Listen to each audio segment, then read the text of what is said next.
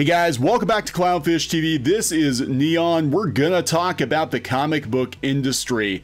Requiem for the comic book industry, I think. We're gonna talk about how it seems like more people are interested in the death of the comic book industry than they were interested in keeping comics alive when they had the opportunity to. That's very interesting, and we're gonna talk about where the hell Snowflake and Safespace went to. We have no idea. We have no idea where these characters went to. They're missing. They're missing from the revised release slate. So before we get into it, please subscribe for more pop culture news, views, and rants. We're over 100,000 subs. Thank you for the support. We really appreciate it. And yeah, so disclaimer, I used to work in the comic book industry. I did for about 15 years. My wife and I worked off and on a lot of licensed titles. I worked primarily on Disney comics. People are shocked that I actually worked in comics, but yeah, I did. And, you know, I kind of jumped out of comics because it didn't pay. The comic book industry does not pay very well for most people. Now, if you're like a top shelf, you know, DC or Marvel person, you're probably going to be making pretty decent money. But for the rest of us who were never superstars, the money is terrible. It's absolutely terrible. You literally can do anything else and make more money. You could probably go work at Lowe's and make more money. And in my case, I also worked as a marketing guy and a web developer, so I went where the money was. And other than self-publishing our own stuff from time to time and working on webcomics, I didn't work in the comic book industry because I had a responsibility. I had family. I had family to take care of, and we had a mortgage payment that had to be paid and a dog that liked to be fed, and the comic book industry is not set up in such a way that normal people with normal bills can eke out a living. Anyway, it's interesting to see the media give a shit about comics now.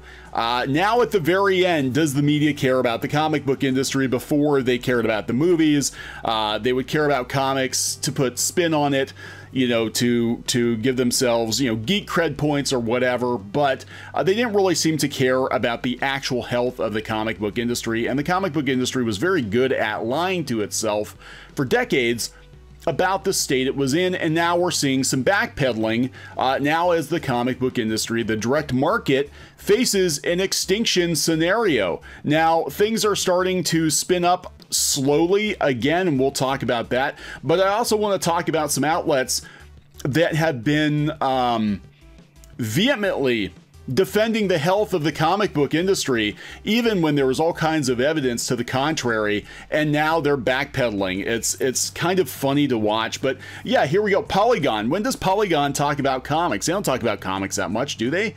They're mostly a gaming site, but they're talking about coronavirus changing the comic book industry. Look at this. We got a whole timeline.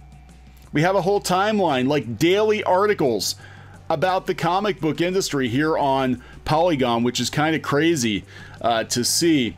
Yeah, I guess the video game news must be slowing down. I think pop culture news is slowing down, so now everybody's going to be on death watch for comics. Again, this article came out from Fortune.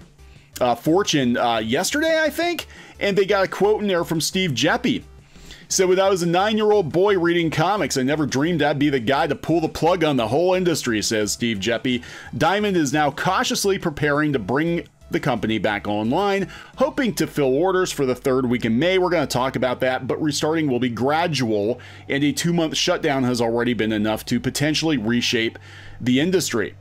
That's true, because we saw DC decided they were going to step right over Diamond, and they were using a couple other distributors. We're seeing companies like Alterna Comics see a huge boom in sales because they've decided to sell direct-to-consumer, and when they're selling to the shops, they're bypassing Diamond completely.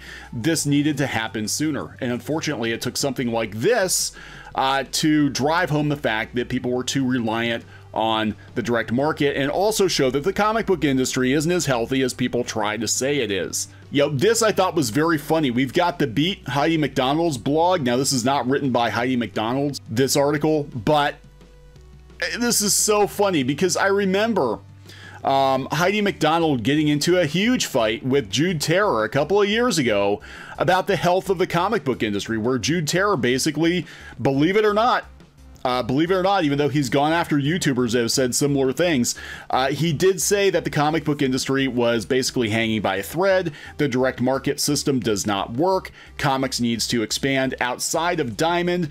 He said all of these things in a couple of articles on the Outhousers, and Heidi McDonald took him to task for that.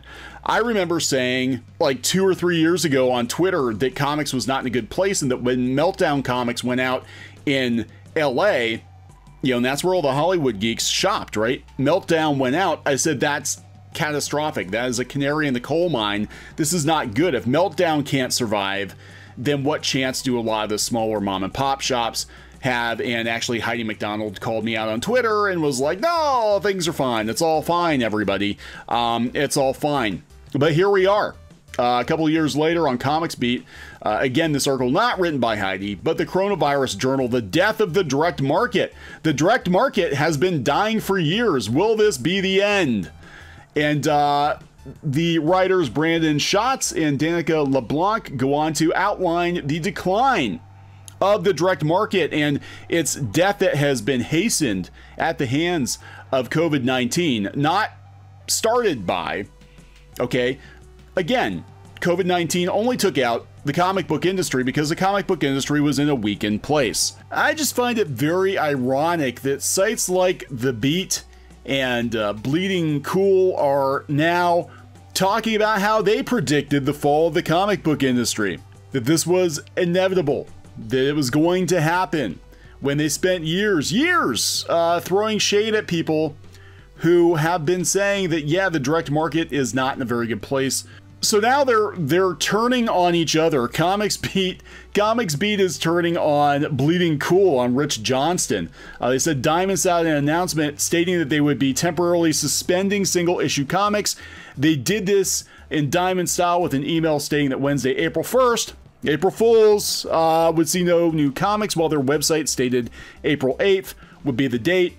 Within the short span of time, their website was adjusted. April 1st was confirmed. This all happens after an unscrupulous dingus, that would be Rich Johnston, I'm thinking, reports about the whispers of Diamond shutting down before the statements are ready. I'm not stating the person or the site's name here because the man tends to appear like the world's most impatient version of Beetlejuice, pushing his way into the spotlight with just half a mention of his name. He's truly a drain on the industry, and I'm really too tired to say otherwise. I'm sure if he comments on his own in any way, shape, or form, he'll make it about himself, the star of his own show, or the victim of cruel humans who would call him on his bullshit. It's got to be Rich Johnston. I know Rich Johnston and Heidi McDonald don't seem to have a lot of love for each other. I mean, they are rival comic book sites, but we know exactly where Bleeding Cool is, that they've been lying in the gutters for quite some time. However, I will say that Rich has upped his game considerably since all hell broke loose with the comic book industry. So, you know, this is not anything new. But let's pop in and see what Marvel is actually going to be shipping when Diamond comes back online. Apparently, they're going to ship a handful of books, a handful what's already been printed. So this is Marvel's revised release slate. Now, what's missing from this is the new Warriors, you know, Safespace and Snowflake. They're nowhere to be found. Maybe they're holding them for this fall. Maybe they're holding them indefinitely. Maybe they got sick. Maybe they can't make it to the Marvel Universe. We can only hope. Coming from Newsarama, with Diamond's direct market distribution seemingly back up and running, I don't think it's going to be at full capacity anytime soon. Marvel Comics has released a revised schedule for its comic book releases from May 27th through July 8th, and although 26 titles are listed, there are a lot of issues not on the schedule. Specifically, here are some titles you won't be seeing for at least the next 2 months. X-Men, Captain America, Fantastic Four, Wolverine, Spider-Woman, Gwen Stacy, Conan the Barbarian, and Star Wars are the highest profile ongoing titles that are missing. Black Widow and Taskmaster are missing. Other notable absences: the entirety of the Outlawed subline of titles, Champions, Power Pack, and New Warriors. There is no Safespace, no Snowflake. Former titles that are MIA, Runaways and Strike Force, Punisher vs. Barracuda, Atlantis Attacks and Force Works, yada yada. In a statement which announced the new schedule, a Marvel spokesperson stated this was a balanced release schedule as the industry continues to restart distribution and comic shops begin to reopen to adapt to current social distancing policies. In other words, some retailers might be fully operational while others are at limited capacity or closed completely. This was a point of contention for Brian Hibbs, who owns multiple comic shops in San Francisco. Brian Hibbs had basically a meltdown. Now, I've enjoyed his commentary on the comics industry, and he is a numbers guy. He does a good job crunching numbers, but he was very, very salty that people who live in parts of the country that are not in complete lockdown or have not been as affected as major metropolitan areas, again, he's in San Francisco, as shop owners try to reopen in like Arizona or Texas or in the Midwest or something like that. He seemed very upset that they were allowed to do so. He seemed pretty upset with DC, I believe, if I remember correctly, DC doing an end run around Diamond. But you know what? People got to make money. If they can make money, they're going to make money. Clearly, Marvel's interested in making money because they're not bringing out New Warriors, which is a dumpster fire. Nobody wants this book. Nobody wants this. Nobody wants a non-binary character, the first non-binary character in Marvel Comics history, apparently, to be called Snowflake. Very, very stupid. Nobody's on board with this. So Marvel has not announced which titles are among those on a work hiatus and which are simply coming out later as a result of scheduling changes. Yeah, they put a lot of creators on hiatus, pencils down, you know, and I'm thinking Disney might put those pencils down permanently for some of these people, for some of these books, because I don't think they're going to have the money that they had 6 months ago. They're not going to be able to have, they're not going to have the extra change to publish a bunch of comic books that aren't going to sell. I think you're going to see a much leaner Marvel after this if Disney doesn't decide to just shut the damn thing down entirely, because comic books, look, the margins aren't there. They don't make a ton of money. You know, so we'll see what happens. But yeah, nobody wanted Snowflake and Safespace. Now you're going to have to wait even longer to get your dismal dose of these ridiculous characters. Yeah, we've been saying this. Come on, give us a hat tip. We've been saying this. How you do, fellow kids. Anyway, I'm going to wrap this one up. Just an update on the comic book industry.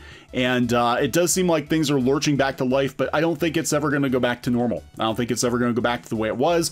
I think, again, if you are publishing comic books, you better have a plan B, because there is no guarantee that any of these distributors are going to stay in business long term. You better start working on having a backup direct to consumer or through Amazon or something, because I think we're going to see the direct market, I think we're going to see it die within the next couple of years.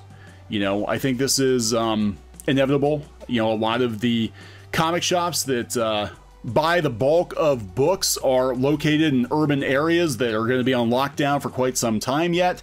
And we never know if this is going to happen again. So I would say have a plan B, absolutely. Gonna wrap it up. We'll talk later.